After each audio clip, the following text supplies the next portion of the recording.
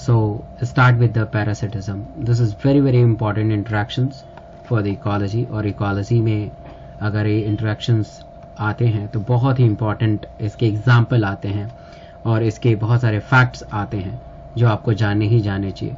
तो parasitism simple word है. Parasitism यानी हमारे इस रिलेशन को हम जो बोलते हैं पैरासिटिज्म इसलिए बोलते हैं क्योंकि हमारे बॉडी के अंदर कोई पैरासाइट आएगा, हमारे बॉडी के अंदर कोई भी पैरासाइट आएगा और हमें नुकसान पहुंचाएगा, हमारे न्यूट्रिशंस को वो लेगा, हमारे न्यूट्रिशंस को वो ले लेगा. तो पैरासाइट को तो फायदा हो जाएगा बट हमारे अंदर आएगा, हमारे न्यूट्रिशन को लेगा, हमारे सारे मशीनरी सिस्टम को खराब करेगा. तो हम क्या हो जाएंगे? होस्ट हो जाएंगे. तो होस्ट को ये नुकसान पहुंचाएगा, राइट. तो parasitism are those relationship in which the one organism is benefited and the other organism is getting the lost, है ना. उसको लॉस्ट होने लगेगा, उसको बहुत सारी चीजें का नुकसान होने लगेगा.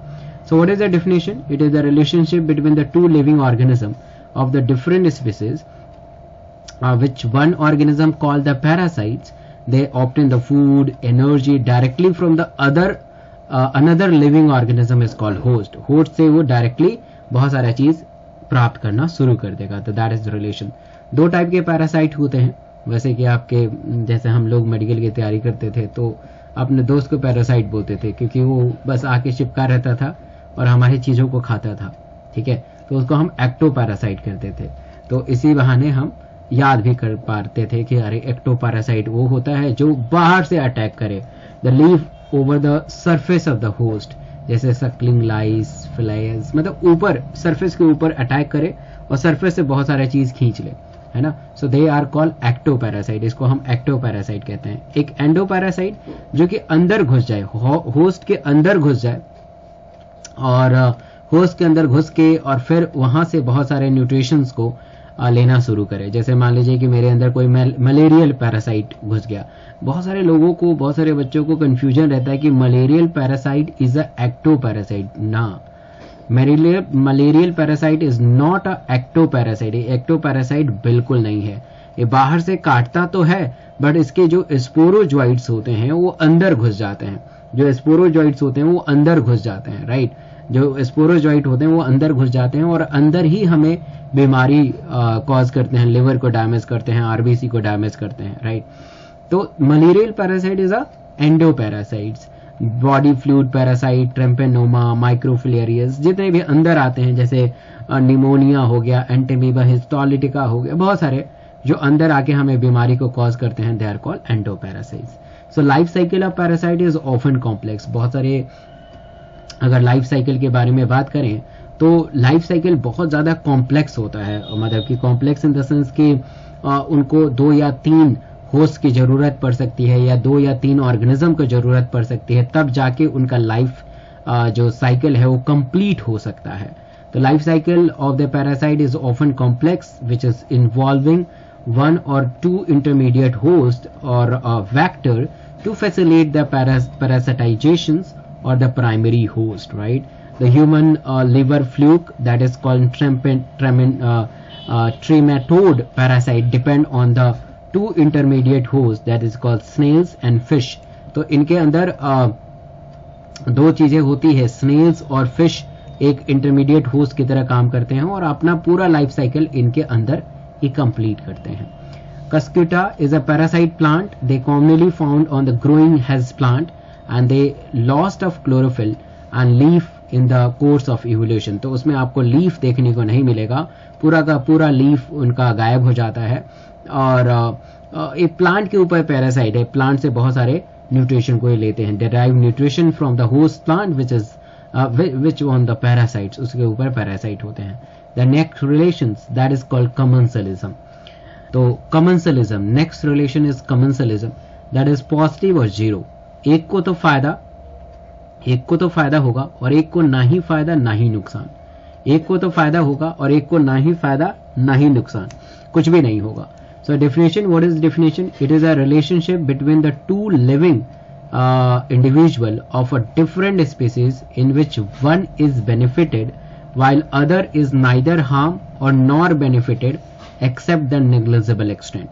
मतलब कि एक ऐसा रिलेशनशिप जिसमें एक को तो फायदा होगा बट दूसरे को ना ही फायदा ना ही नुकसान, कुछ भी फर्क नहीं पड़ेगा। आपको एग्जाम्पल से और अच्छे तरीके से समझ में आएगा। एक पायलट फिश होती है that is called remora, is always unaccompanied with the shark with getting attach with the same. तो इसको कैसे समझेंगे आप? तो जो बड़ी मछली होती है, मैं मछली का डायग्राम तो सही से नहीं बना पाऊंगा, तो मान लीजिए बहुत ही बड़ी मछली है, इसको हम शार्क बोलेंगे, ठीक है, ये शार्क है। और शार्क बहुत ही साइज में बहुत ही बड़ी होती है। तो छोटी छोटी मछली होती है ना, छोटी छोटी मछली होती है, बहुत ही चुन्नी चुन्नी से मछली होंगे, इसके फिन्स के पीछे छुप जाती हैं, है ना, इसके फिन्स के पीछे छुप जाती हैं। तो अगर मान लीजिए शार्क इसको खाएंगी तो इनको, इस शार्क को तो पेट ही नहीं भरेगा क्योंकि बहुत ही छोटी मछली है।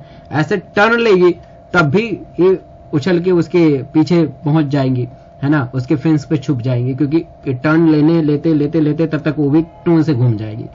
तो इसका शिकार जो है थोड़ा मीडियम साइज फिश का है, छोटे साइज का नहीं। तो इसको अगर मीडियम साइज के फिश नजर आएंगी, इसको मीडियम साइज के फिश नजर आएंगे तो उनको ये खाएंगी। तो मान लीजिए फिश नजर आ गई तो इसको धर दबोचेगी, जैसे काटेगी तो कुछ ना कुछ छोटे छोटे ग्रेन्स, कुछ मसल्स, कुछ ना कुछ गिरेंगे, और जैसे जैसे गिरेंगे टप टप टप टप टप टप टप टप ये छोटे छोटे मसल्स को ले जाएंगे अपने अंदर। आखिर ये तो वेस्ट ही है, इसके लिए तो काम का है ही नहीं, आखिर तो वेस्ट ही है।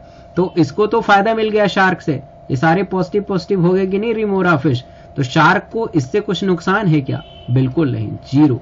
शार्क को कोई प्रभाव नहीं है, तुम आके रहो, है ना, पड़े रहो, कुछ भी कर जाओ, कुछ भी करो, हमें मतलब नहीं है, हम तो अपना शिकार पकड़ेंगे। तो शिकार को पकड़ा, इसका छोटा छोटा पार्ट टुकड़ा जब मिट्टी जब पानी में मिलता है तो ये फटाफट फटाफट खींच लेती है और इनको कुछ नुकसान होता नहीं। तो शार्क को ना ही फायदा ना ही नुकसान, और छोटी छोटी मछलियां को शार्क से फायदा होता है, वो थैंक्स बोलती है, वह शार्क के कानों तक पहुंच नहीं पाता है। They feed on the falling pieces of the food when the shark is eating the prey. Shark जब मतलब प्रे को खाती हैं। The orchid growing on the epiphytes on the mango branch and barnacles growing on the bark whale benefited while neither the mango tree nor the whale derive for the apparently benefit। ये भी एक ऐसा relationship है, सबसे कमाल का relationship ये वाला है।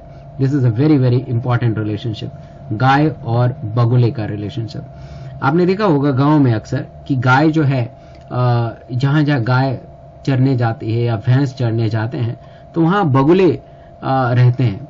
तो मैं भी जब बचपन में देखता था तो मैंने दादाजी से पूछा कि बगुला काहे रह रहा है, तो इसको तो जाके कहीं और रहना चाहिए।